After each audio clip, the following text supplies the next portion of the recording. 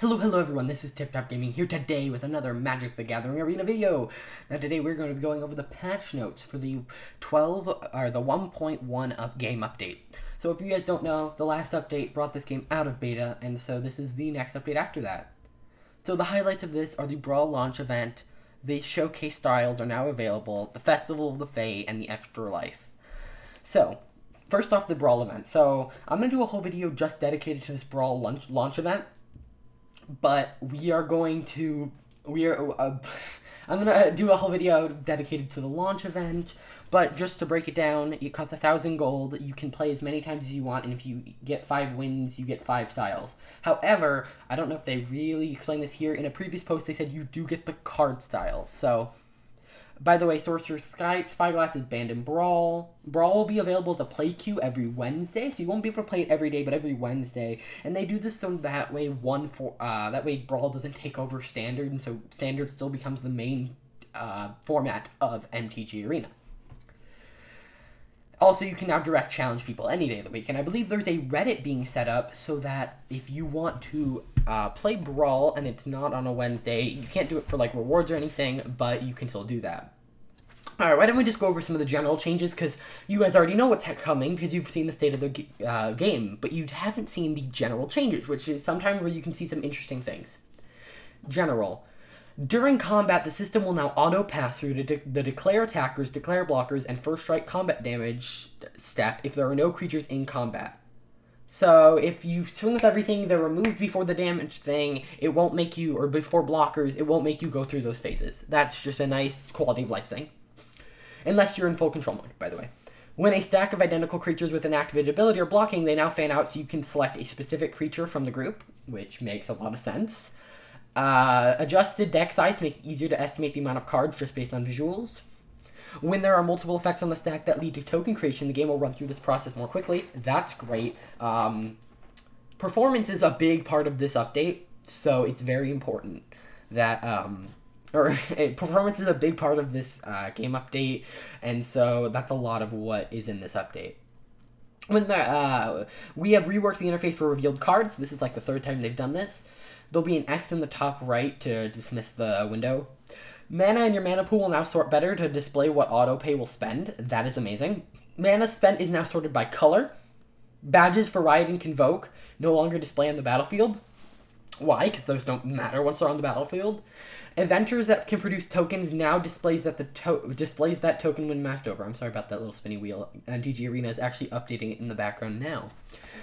Okay, Field of Dead is now banned, so for every Field of Dead you have, you will get a rare wildcard, and that's if you had it before the update, not before the announcement. This is only a one-time grant, so if you decide to spend your wildcards on it later, you won't get wildcards. It's been removed from, Field of Dead has been removed from ICRs. They've removed it from Core Set 2020 booster packs, unless you already have all other rares. You will still be able to get Field of Dead in limited. When joining the play queue, decks that contain Field of Dead will be considered historic because it is not banned in historic. And players who are participating in standard event or traditional standard event with Field of Dead in their deck will be allowed to finish the event with their deck as is. However, will be required to update their deck once they've finished. And then clarified Risen Reef prompt, it now specifically asks if you want to put the land card on the battlefield tapped, so it lets you know. Auto tap can now utilize more cards like Gilded Goose. This is amazing. It's really annoying right now that if you want to generate mana with Gilded Goose, you have to manually create it because it makes you sacrifice the food, which you might, not realize. So I think that's kind of dumb. All right, let's get into events. The Brawl launch event it goes from October 24th, that's today, to November 1st and costs 1,000 gold or 200 gems. Do not spend gems. Within that time, you'll be able to get 1,000 gold.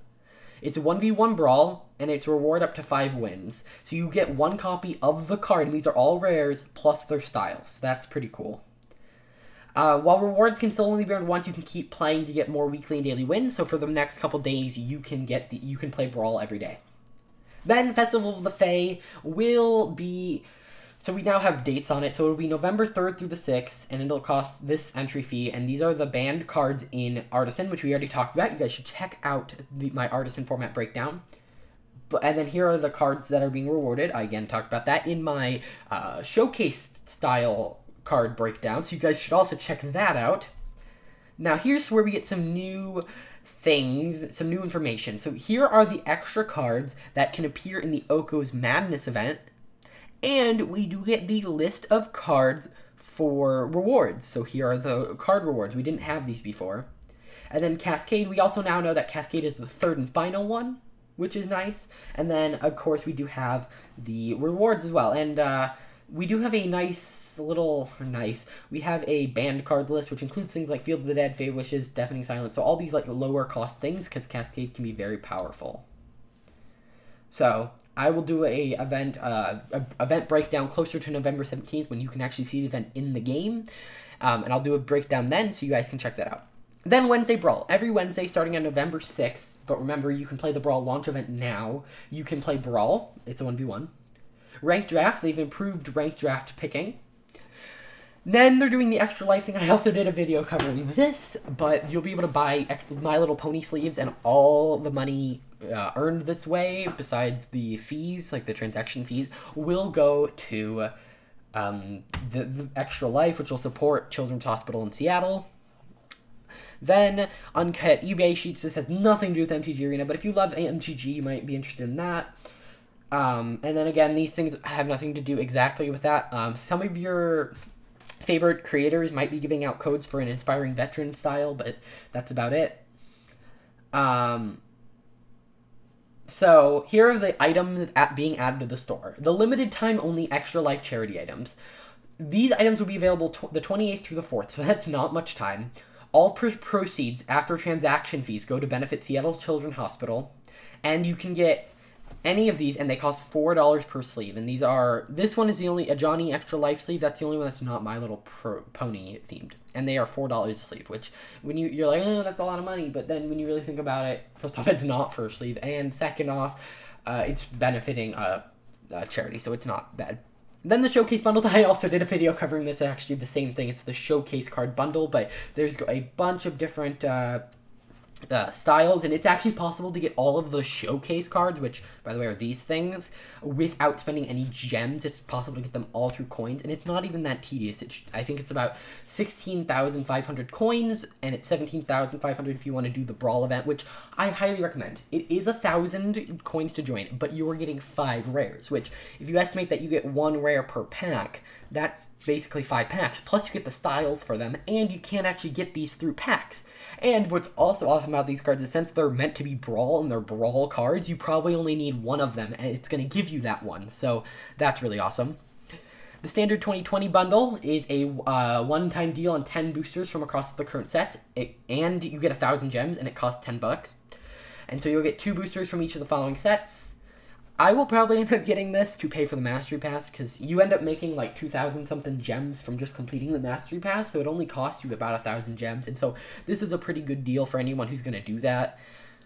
Then there's the Brawl Commander card style. So, for a limited time, you'll be able to purchase the Brawl Commander style for gold. And now, when cosmetics first came out, I was like, it's just cosmetics. But it actually feels wonderful to play a styled out card. It just feels great. Like, I got the Mastery Pass, even though most of the value comes from cosmetics. So, 2,000 gold. If I wanted to get all 4, which I will not be, that would cost 8,000 gold. Leaving soon are these bundles.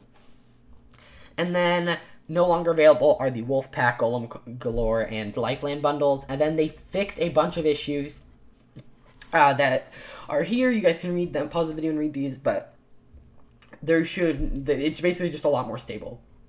Alright guys, that's it for this video. I hope you guys enjoyed. I hope you guys are excited for this update. If you are, hit that like button, subscribe, and I'll see you guys in the next one. Bye.